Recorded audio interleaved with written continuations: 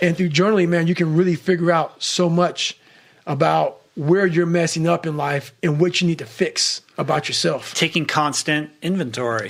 Being honest about that. And that's the thing about it. You cannot put bullshit in there. Yeah. It's got to be a real journal about, hey, today I messed up here. Today I should have been a better person here. And not just saying it, but actually trying to fix it tomorrow. Do you extend that accountability to including, like, bringing in like a close circle of friends and mentors so they know what's going on? Or are you just accountable to yourself? Like,